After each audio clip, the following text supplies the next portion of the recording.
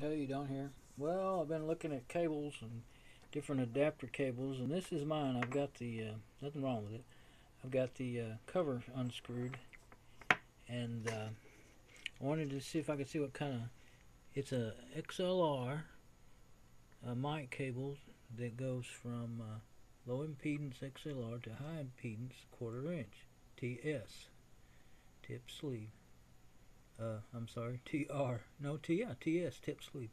There's tip ring sleeve is real common for quarter inch for balanced signals, but TS is for unbalanced signals. And then there's a new one for me, TRRS, that is for your phones. Pretty common in the phones, and that's tip ring sleeve, and that will do your headphones out and your mic in on your phone, analog signal. And anyway, um, it was into a discussion on element14.com with a guy about there's a Shure mic cable he bought, and it has TRS, and he was saying, well, you can alter it, open it up and alter it, and there's a how-to on there, but it won't give you TRRS. It'll give you stereo is what it'll give you. So anyway, I thought I'd see what I was interested in here was the maybe what kind of uh, the Shure cable had a this is a Horizon music cable, which Horizon's not in business anymore. Back in the well, I actually don't know how long they were around, but I knew about them in the early '90s all the way up to about '07 or something like that. They got bought out by a Chinese company and then got shut down.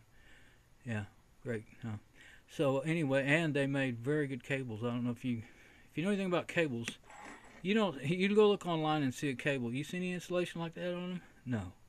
But that big white installation is where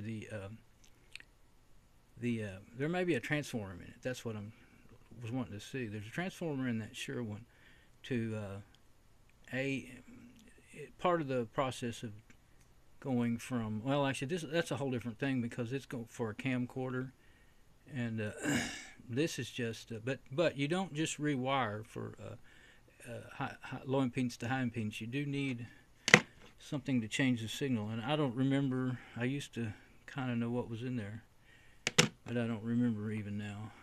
So I thought I'll take a look at it and see if I can tell. But it's very it's all it's not, I don't think it's silicone. I think it's some sort of glue. Can't hold all that stuff. I was using my magnifying glass to get a closer picture. But so anyway, there's mine, and it works really well. It's 25 foot cable, and it's I have another one, the kind that I'm gonna show it. This is the first kind I was ever introduced to. This one here, you you plug on. See, it's got XLR on one end, quarter inch unbalanced on the other. You plug it into any mic cable, which is handy. But um, there's some diagrams on that. I think it's telling you the pinout or something. But I don't know if I can get it to set in the right place.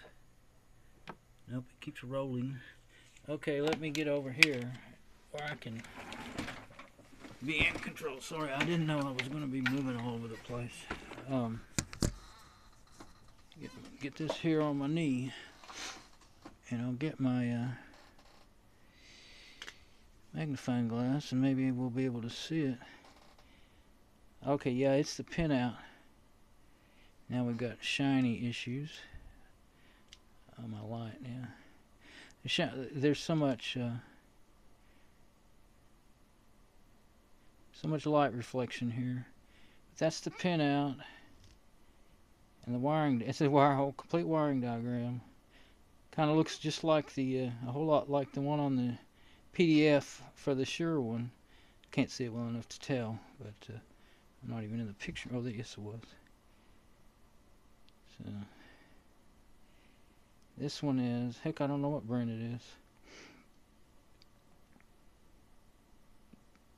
I think it's Radio Shack. Yep, Radio Shack. Okay. And a lot of people these days look down on Radio Shack, but Radio Shack made good quality components, and back in the day, and they were the place to go to get your electronic stuff from the time they opened up until really till the internet stuff took on, and you could just order it cheaper. And that's really what happened to Radio Shack. Is they just, I don't know why they didn't try harder to compete price wise, because they weren't they used to make things right here in Fort Worth, and actually I live in Azle, Texas, and there back in the 80s there was a Radio Shack manufacturing plant in Azle, Texas. And yeah, there's the diagram. So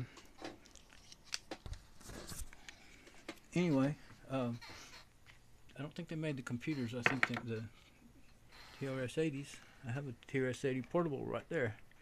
Someone gave me. Anyway, from 1983, I believe. So anyway, there it is, and I'm gonna put it back together because I'm fixing to start using my VAMP and do some desktop recording. My VAMP is what I use for my mic preamp and compression and all. It's got I've used the compression. The let's see, I'm using